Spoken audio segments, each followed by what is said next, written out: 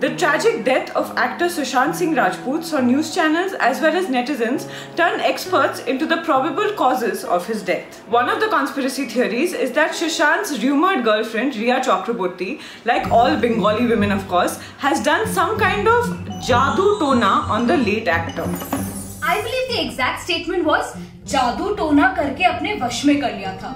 Anyway, so suddenly we figured that internet hates Bengali women, as statements like these started storming Twitter.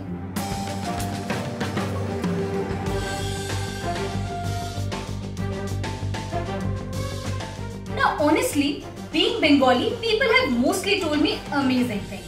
Like how intelligent I am. Or how Bengalis have a political opinion, lots of talent. Or wonderful food, beautiful cities. And amazing skin and amazing hair. Guys, kind of missing the point here. Yes, what I mean to say, it's mostly just been compliments. So this entire vash mein kar lena nonsense was new. Now take a look at this one particular tweet which went especially viral. They know how to make guys fall for them, said Miss Barkha Trehan. Yes, Miss Trehan, but have you considered that that could just be because we have confidence and, well, generally charming personalities? And then she says, they catch big fish and good-looking, high-paid men. Kakima, shoti bochi. You had me at big fish. We catch big fish, small fish, chingri fish, English fish, everything. And if you find any community in India that advertises for non-good-looking, low-paid men, let me know. The genesis of this problem though lies with the first line of Trehan's tweet, that Bengali girls are dominating.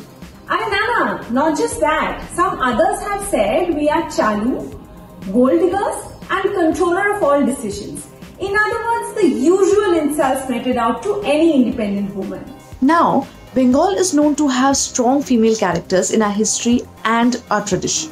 We have grown up learning about Aruna Asaf Ali, Ashapurna Devi, Kalpana Datta and many more. These women were revolutionaries at a time when the idea of revolution was alien to women and even men in other parts of the country. This means that Bengali women were standing up to Bengali and other men way before women in rest of the country started with it.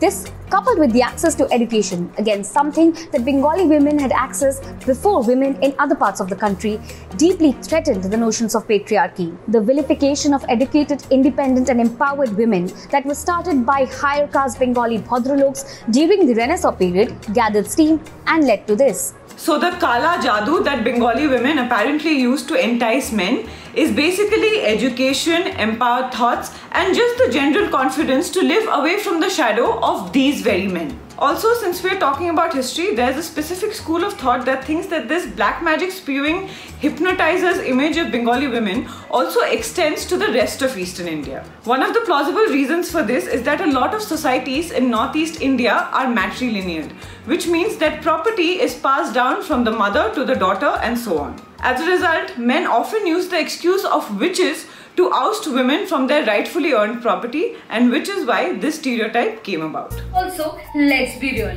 If Bengali women could do Kala Jadoo, some people wouldn't be having such amazing lives. And EDs would have been distributed for free. And Durga Puja would have been a 10-day holiday everywhere. And Puchka would have officially been declared better than Golgappa. Again guys, I think we're missing the point here, which is that this attack is not against Bengali women per se, but against independent women everywhere.